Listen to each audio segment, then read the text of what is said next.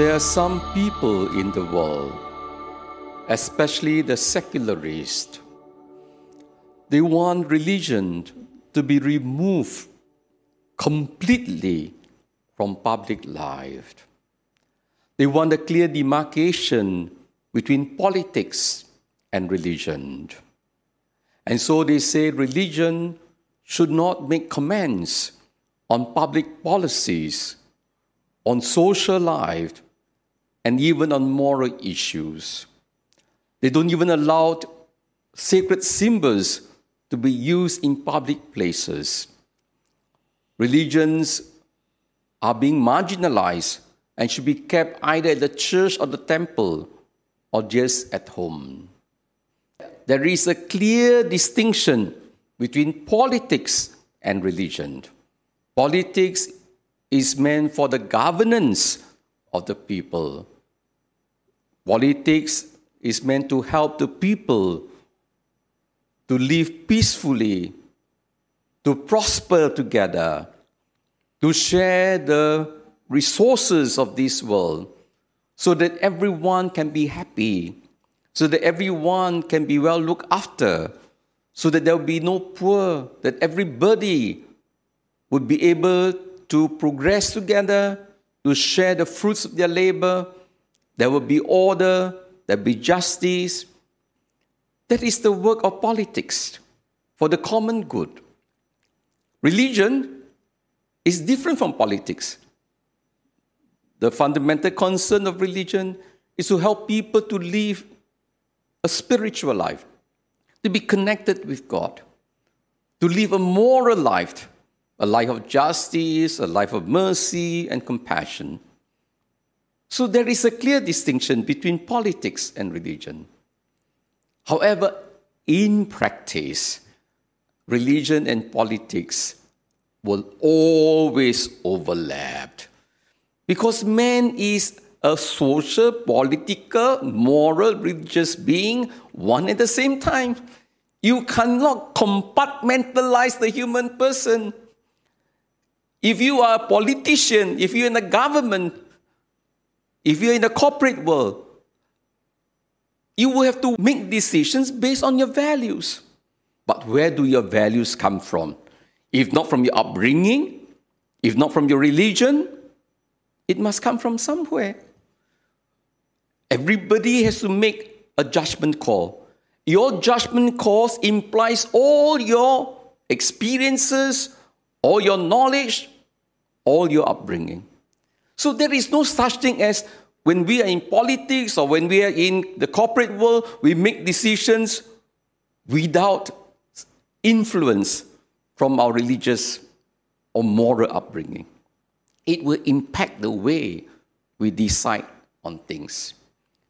Don't be deceived by the world that everything is based on reason. If reason is the answer to unity in the world, have you ever asked yourself, how come different countries have different laws on the same matter? Precisely. If it is reason that every country, every society should have a law that is implemented throughout the whole world. In fact, the world does not believe in objective truth. It is relativism. In relativism, what reason is that? It is based on subjectivity. So it's not true that decisions are made simply on pure objective truth and reason. If that is the case, every country, every government will agree. There will be no fighting among all the worlds, among all the different nations. There will be no disagreement. Governments and religions overlaps. At the end of the day, government also consults religions. They want religions to support their policies, which are meant for the common good. So long as religion does not create disharmony, the government will permit. But of course, if religion interferes with the harmony of the country, cause religious tension, government will step in. They will impose rules.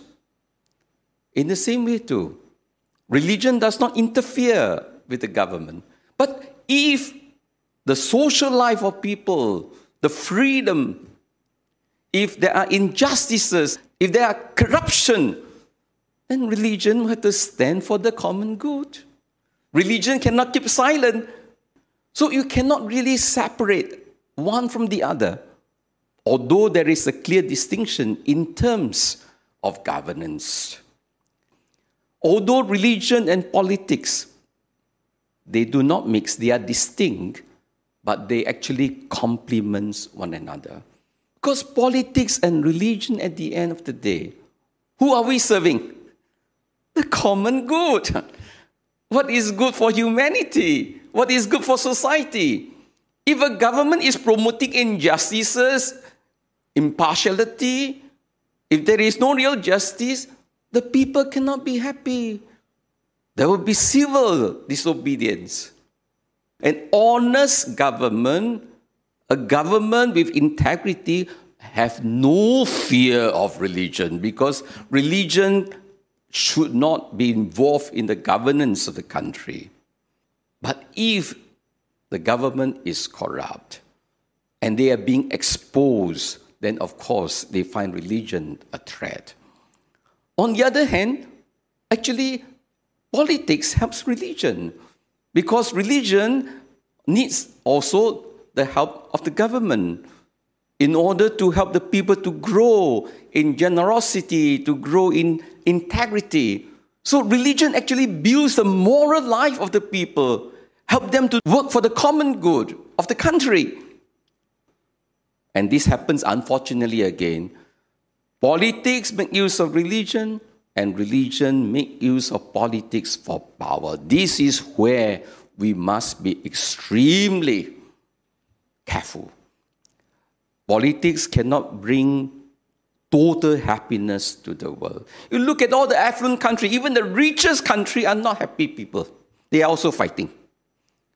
Everywhere, no matter how rich the country is, how affluent, there will be demonstration, there will be fighting, there will be civil disorder, there will be riots, because people are selfish.